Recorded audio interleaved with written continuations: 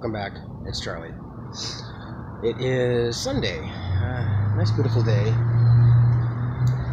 Excuse my voice. I seem to have picked up a little bit of a bug. I've been a little hoarse for the past couple of days. Waking up a little achy. Just definitely been overdoing it. So, and I got a bit of the sniffles.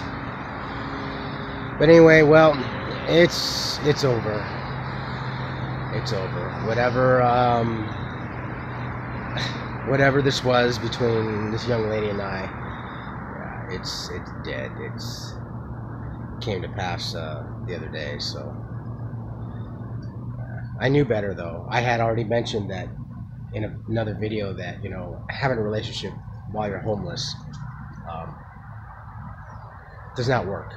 There's just too many factors. The fact is that there's no home life. There's no stability.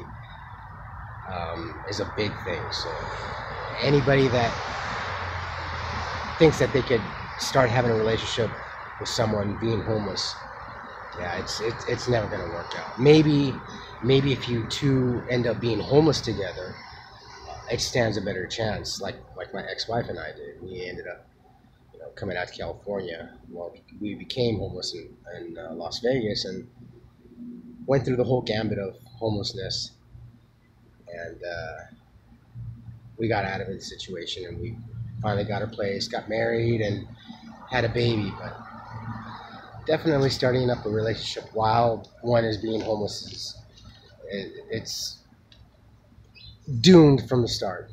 It's really doomed from the start. So, just had fun, though. I what was it, about a month now? God, it just went so fast. But yeah, it's over and done with.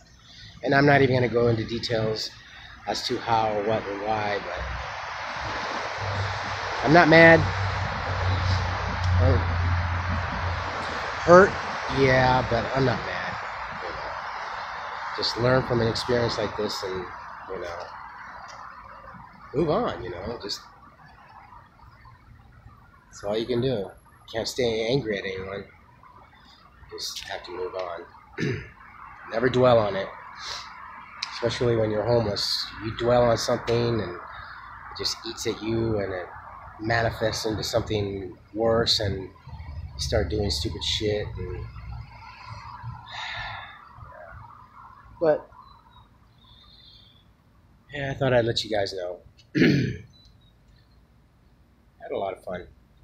A lot of late nights. Wow. We did a lot of stuff, she and I. So it was a sweet diversion for me. So anyway, folks, I'm gonna let it go. I'm gonna eat my sandwich, drink my Gatorade, and upload this video. Guys, take care of each other. Take care of yourselves first and foremost. Love one another. Protect one another. Live for today. Don't take any other day for granted.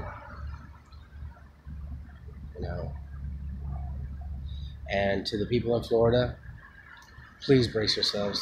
I used to live in St. Petersburg, Clearwater myself, so I went through one hurricane, which was really nothing. My experience, my first home hurricane, 86, I think, 85, 86. But it was pretty scary, but not what you folks are going to be going through. So God bless you guys. Hope everything's well. Batten down the hatches, get plenty of water and supplies, and just ride the storm out, okay? You guys, all of you, take care of yourselves. I love you all, and I will see you soon, okay? Bye-bye.